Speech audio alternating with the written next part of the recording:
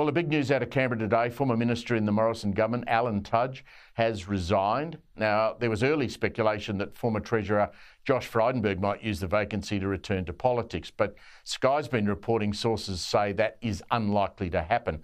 Joining me now is the national editor at The Australian, Dennis Shanahan. Great to see you, Dennis. The margin in that seat's tight, but I guess Labor might be a chance to pick it up, do you reckon? Well, look, I think it's going to be a very interesting by-election. The margin is only 2.8%, and it got smaller at the last election. That was part of the pressure on Alan Tudge at the election. But what actually is going to happen here, it's a first test for Peter Dutton as leader of the Liberal Party. It's going to be a tough seat. In the state election, the state seats around there were all in trouble. So it's not going to be an easy seat for the Liberals to retain. It's a must-win for Peter Dutton, no doubt about that. He's got to throw in there and get the best candidate he can, which won't be Josh Frydenberg or some other people have been speculated on, but he has to get in the best candidate and win the election. Now, one thing here, though, you would expect that Labor, if they can hit Peter Dutton for 6, they'll be cock-a-hoop. But it's not going to be easy for Labor either. At the last election, the Liberal vote sprayed everywhere. It didn't just go to Labor. There's no automatic assumption that the decline in the vote for the Liberals will go to Labor. Secondly, this is in the mortgage belt. And, you know, it's going to be very hard for the Labor Party to win a Liberal seat when mortgage stress is so high, inflation is so high, and we're likely to have another interest rate rise before the by-election. It's very interesting you say that, Dennis, because I looked through some of the suburbs, Wantirna, Knoxville, places like that. It's sort of outer eastern Melbourne, and it's occupied by, you know, middle-class families, a couple of kids at school, both parents probably employed. And when you look at the issues that Labor's going to be up against when that by-election comes up, you're going to have potentially, depending on when it's called, a 10th increase in mortgage rates from the Reserve Bank.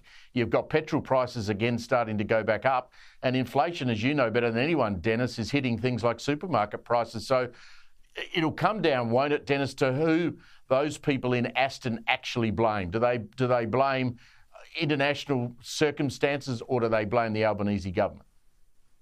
Well, I think there is a growing trend and clear evidence that people are starting to blame the Albanese government. Now, there's also an historical aspect to Aston.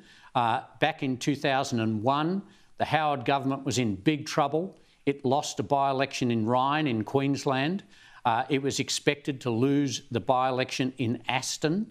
And Kim Beazley, riding high in the polls, was expected to win that seat from the Liberals. Now, there was the new GST just been introduced.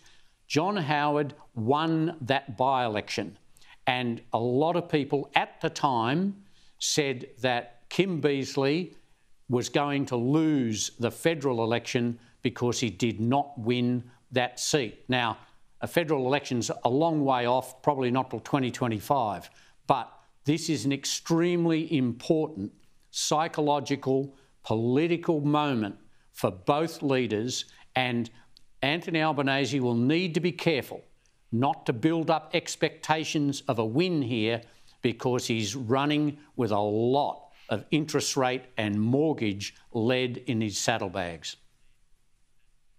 Very emotional departing speech to the House after question time today, Dennis. I'll ask you in a sec why you believe that Alan Tudge felt the need to quit. But let's have a little look at some of the things that drove him out. I'd like to inform the House that I'll be resigning from Parliament effective from next week. I informed the Prime Minister and the Speaker of my decision earlier today, and the Leader of the Opposition has known of my likely intent since early January, when my decision was cemented following the passing of my father. It's not been an easy decision for me, but it is necessary for my health and for my family, amongst other reasons. They've had to put up with things that no teenager should have to, including death threats, the most recent of which was last week. Health and death threats, Dennis. No one wants to hear that, do they?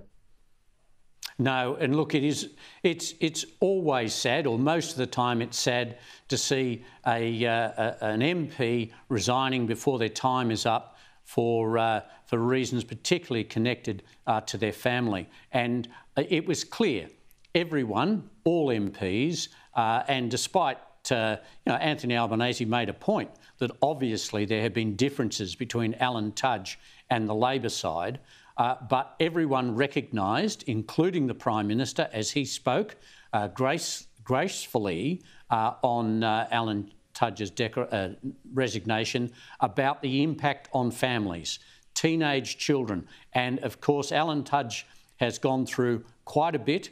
He's gone through quite a bit in relation to his family, his public life, and I think that it was sad to see the manner of his going, and it was also clear there was a palpable feeling in the House of Representatives of sadness, and you could see MPs thinking, yes, my family. I could see Labor members, some thinking, yes, the cost that our families pay for their political careers. I think that's the general message here, apart from the individual message from Alan Tudge.